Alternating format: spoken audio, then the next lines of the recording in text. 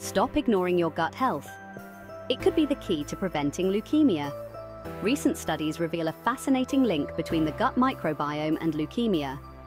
The gut microbiome, home to trillions of bacteria, shows significant differences between leukemia patients and healthy individuals. For example, patients recovering from acute leukemia have higher levels of Enterobacteriaceae and lower levels of beneficial bacteroids. This altered microbiome could impact the immune system, potentially contributing to leukemia development. A less diverse microbiome, often seen in children with acute lymphoblastic leukemia, might weaken the body's defenses against cancer. Factors like diet and environment play a role in shaping our microbiome, highlighting its complex relationship with leukemia risk.